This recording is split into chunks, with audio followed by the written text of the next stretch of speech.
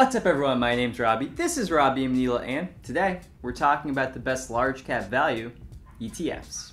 So I finished my series on the best sector ETFs and I think it actually did pretty well. I think a lot of you really enjoyed that series, and someone commented somewhere, maybe I'll try to find it and throw it in here for a second. Someone said something about like doing a series on the next like large cap ETFs and then maybe mid cap, maybe small cap or whatnot.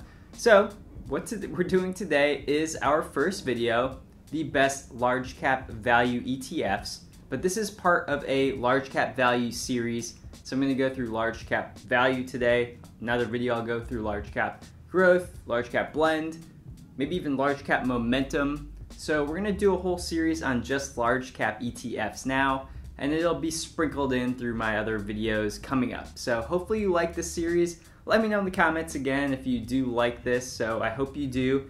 And so let's go ahead and get started with the video.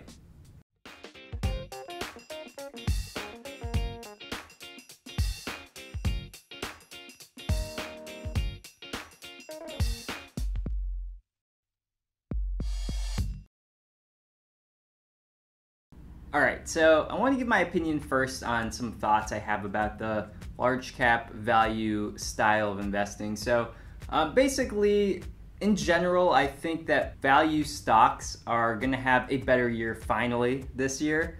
I've thought that before in the past, and so far I've been wrong every year that I've thought that. So I want to show you what I'm looking at here first is something from Morningstar. And so what this is showing us is value stocks and how they've done versus growth stocks recently. This heat map goes all the way back into 1999, so we can see some pretty decent historical data here and how the different large cap value, for example, on the top here performed versus growth. So just for an example, so you know, back in 1999, large cap value stocks underperformed large cap growth by negative 30%. Let's fast forward to 2020, and again, large cap value underperformed large cap growth by 32.15. And actually, if you go down, you can see how mid cap did, how small cap value did. So all the different styles, large, mid, small, did really bad in 2020 versus growth. So growth was a huge time period for pretty much any investment style. So if you invest in growth over value, pretty much you're always, in the past few years, we're going to outperform. Now, if we go back and look at the last time value actually ended up doing well, so we'd have to go back to 2016, and in that year, value did outperform growth in large caps, because we're talking about large cap value today, 11.4% better. So that's the last time that this happened. So it was a few years ago, but what I want you to kind of understand is that this isn't very normal. So if you look back all the way, multiple years here, there are years where value stocks definitely do better than growth. If you look at the 10 years on the top here, there's a lot more green than there is in the bottom 10 years. So what I'm saying is there comes a time where value is going to have to end up doing well, at least have a couple good years. And I think this might be one of those years that happens. So that's my 2 cents within what I think is going on in this style. Let's go ahead and get into the kind of meat of this, and let's start comparing some different ETFs against each other. So let's go ahead and go over the different ETFs that we have today. So the first one is FVAL, which is the Fidelity Value Factor ETF. We have JVAL, JPMorgan US Value Factor ETF. We have the DSTL, which is the Distillate US Fundamental Stability and Value ETF. We have VOOV, Vanguard S&P 500 Value Index Fund ETF shares. And then we have SCHV, the Schwab US Large Cap Value ETF. Starting off, we're going to take a look at the expense ratios, probably one of the most important things. So we have a FVAL with 0.29%, JVAL is 0.12%, DSTL is 0.39%, VOOV 10.10%, and SCHV 0.04%. So SCHV, the lowest expense here, and then the highest is DSTL. And so let's kind of move down and take a look at the fundamentals real quick. So price to earnings ratios for these. The highest is DSTL, so they're investing in maybe a little bit more expensive companies based on earnings. Then you have FVAL with 15.1 to the least, so maybe this is more value in my opinion. It's a lower price to earnings ratio. Let's take price to book into consideration because that's an important one too for a lot of value investors. So 3 for FVAL, so yeah, that's pretty decent low book. JVAL is lower, 2.6. DSTL is highest again with 4.4. DVAL or DSTL actually has the highest of most of these ratios. And now we're talking about value ETFs, so of course yields are going to play a factor in this because a lot of value companies pay dividends. And so let's take a look at the yields of these different ETFs. So FVAL, we have a 1.41%, JVAL 1.88%, DSTL just a 1, so a lower yield, VOOV higher, SCHV highest yield. So if you're a yield investor, you're probably not going to love DSTL as much as maybe you would like an SCHV or a JVAL or a VOOV. So take that into consideration. Let's move on to take a look at some of the performances, price performances. So this is a comparison of the returns of these different ETFs, and this actually goes back to around January of 2018. As you can see, Distill here, DSTL is the highest return, 87.71%.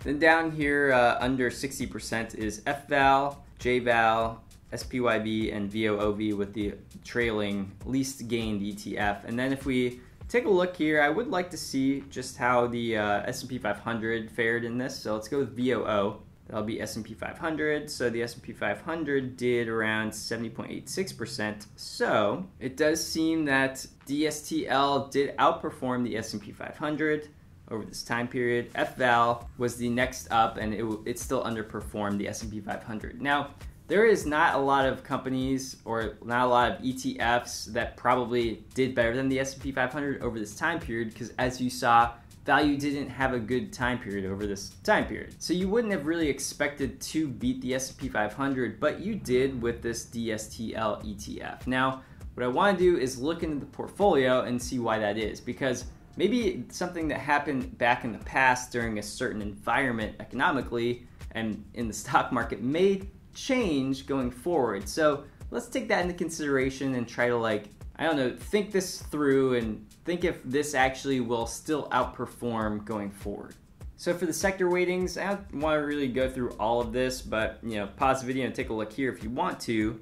I would just say that most of these do have, or these three at least have, decent information technology exposures, which is something you wouldn't think would happen with a value ETF. And so this brings the next question, which is, will these strategies actually work going forward? Because as we know, tech killed it for many years, and right now tech's not doing so well. And I don't know if it will do well this year, but if you watch my sector calls video, I don't think tech's gonna be the best sector this year. So that begs the question of, did these ETFs really do well because of the past stock market conditions, or is it really because they're the best, right? So this one's kind of hard for me to figure out. Let's take a look at the top 10 holdings to kind of show you what I'm talking about here. So FVAL's top holdings Apple, so is JVAL's. And so is Apple really a value stock? And I mean, I wouldn't really necessarily consider Apple a value stock. It's been around a while, it's a proven stock,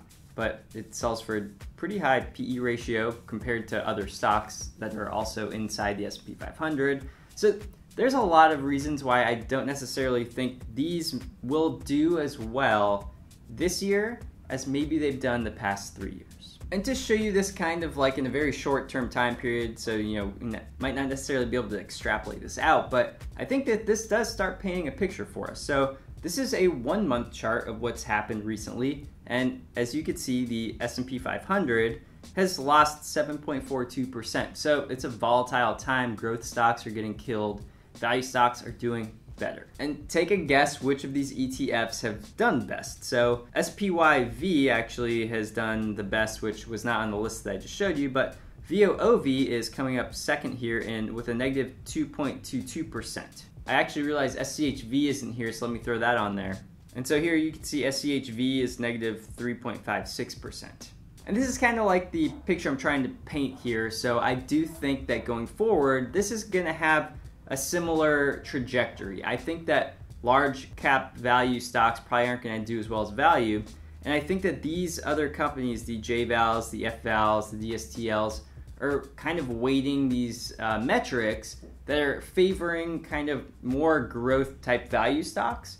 I don't necessarily think that's going to work this year. So even though the returns were good in the past, I don't think they're going to be as good this year. I'm actually realizing something as I'm going through this. I took off SPYV when I was kind of thinking this through, and I'm realizing I think I should be including that. So quickly, SPYV. Let me show you what's going on. So SPYV is the Spider Portfolio S&P 500 Value ETF. The top holdings are companies like Berkshire Hathaway, Johnson & Johnson, Procter & Gamble, ExxonMobil, Chevron. It's not investing strictly in like these kind of fake value stocks, you might say, like Apple. Going down, you could see it's a bit more weighted towards energy, which you might know from my videos that I think is going to be a good sector this year. It's also got a bit more in consumer staples than a couple of the other ones, which I also think is probably going to be a decent sector this year, and financials as well, pretty heavily weighted there. So in terms of the giant, large, and mid, there's actually no small cap here, so that's good if you're really looking for a strict large cap only ETF, but there is some mid cap with 24%. So actually, but still comparatively speaking, one of the highest or largest cap type ETFs in this so far. And if we go down and take a look at the expense ratios, you'll see it's only 0.04% for SPYV. So it's really a cheap ETF. It's tied for the cheapest with SCHV. It's got a distribution yield of 2.10, so it's actually got a higher distribution yield than all the other ones I showed you. And so I think what the answer is SPYV is going to be the ETF I'm going to pick as my best ETF for large cap value. So let's quickly take a look at the chart. So we're looking at the chart right now going back to about the start of 2020. Let's throw on some trend lines here. So it looks like SPYV has been in an uptrend channel, and it's continuing to be inside this channel going back from about May of 2020 until today. Now it is getting very close to breaking down through this channel. It's consolidating a little bit right now, really close to the uptrend line. So we're gonna see if that thing ends up breaking down through it. If it does, the question is, where does it go from there?